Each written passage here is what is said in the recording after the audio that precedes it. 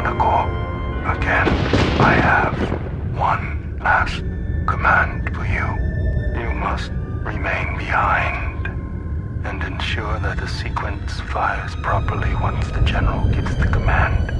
If not, then all we have fought for has been for nothing. You have done all I asked, all you were built for, and for that, I thank you.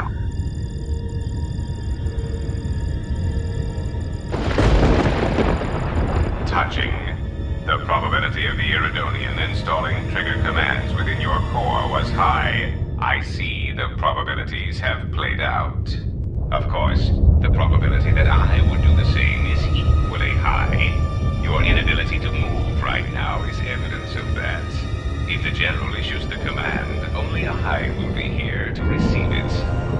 You realize I cannot permit you or the Exile to activate the mass shadow generator here on Malachor. In that, your programming and mine conflict.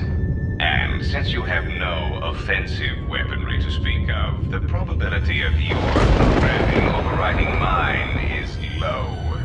You must understand that the General would not wish the relics or the Sith strength here on Malachor to be compromised. Their presence is needed to stabilize the galaxy.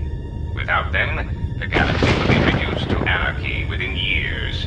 And if there is anything I can't stand, it's an untidy galaxy. So, let us wait here, you and I, for the General's orders and calculate the probable fate of the galaxy. Correction. One could rust listening to your speeches, Fat One. Perhaps it is the large unwieldy vocabulator within your moon-sized frame that prevents your calculations from taking me into account.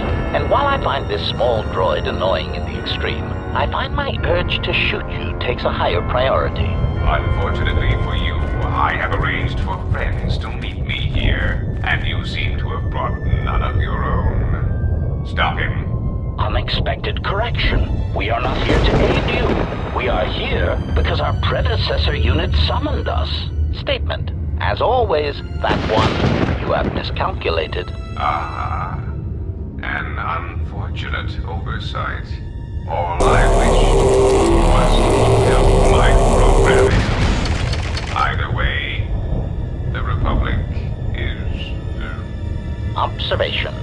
I thought he would never die.